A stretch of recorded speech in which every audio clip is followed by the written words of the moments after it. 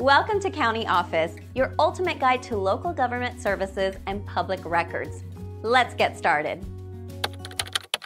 Do you have to pay for charter schools? Let's dive into the world of education, shall we? Specifically, charter schools. These unique institutions are quite the enigma. But do they come with a price tag? Charter schools are publicly funded, just like your neighborhood public school. They're part of the public education system. That's right, funded by your tax dollars. Now don't confuse them with private schools. Private schools are the ones with tuition fees. They operate independently and rely on funding from tuition, private grants, and donations. Charter schools, on the other hand, have more autonomy. They can create their own rules and teaching methods.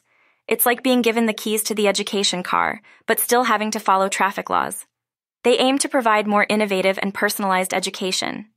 Think of them as the test kitchens of the school world, always cooking up new teaching recipes. And here's the kicker. Charter schools do not charge tuition. Your wallet can breathe a sigh of relief.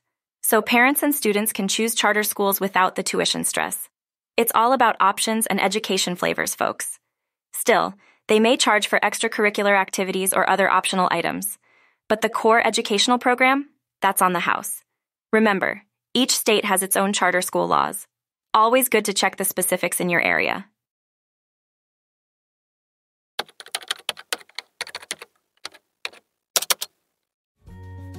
To learn more, check out these links, which you can click in the description below. And feel free to comment your questions. We're here to help. Thanks for tuning in to our video. Please like and subscribe and leave a comment below. See you in the next video.